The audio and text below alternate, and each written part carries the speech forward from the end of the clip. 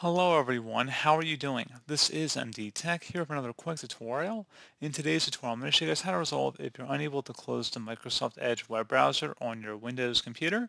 So this tutorial will apply for Windows 11, Windows 10, Windows 7, and Windows 8. So this should hopefully be a pretty straightforward process here, guys. And without further ado, let's go ahead and jump right into it.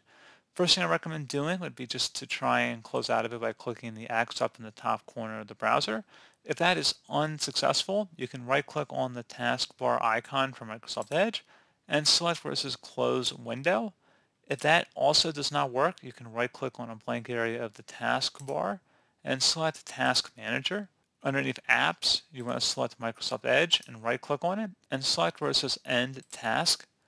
Now, if you're still having a problem, you can try and restart your computer and see if the issue has been resolved. Now, if this is a very common reoccurring problem for you, you may want to try to reset Microsoft Edge settings back to default. So in order to do that, you would open up the search menu, type in Settings, best result should come back with Settings. Go ahead and open that up.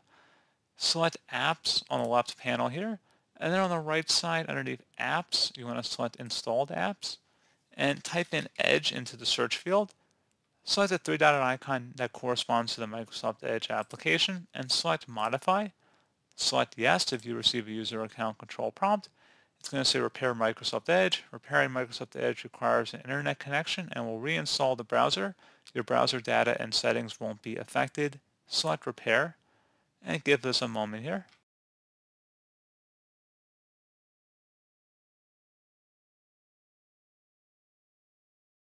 And there you go, guys. Hopefully at this point your issue should have been resolved. So as always, thank you guys for watching this brief tutorial. I do hope I was able to help you out, and I do look forward to catching you all in the next tutorial. Goodbye.